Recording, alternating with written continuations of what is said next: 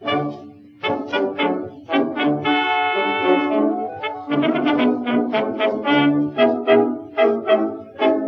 a fruit store on our street, it's run by a Greek, and he keeps good things to eat, but you should hear him speak.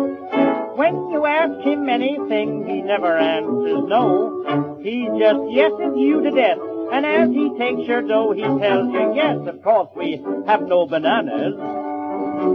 We have no bananas today. We've string beans and onions, cabbages and scallions, and all kinds of fruit, and say, we have an old-fashioned tomato, a Long Island potato, but yes, we have no bananas. We have no bananas.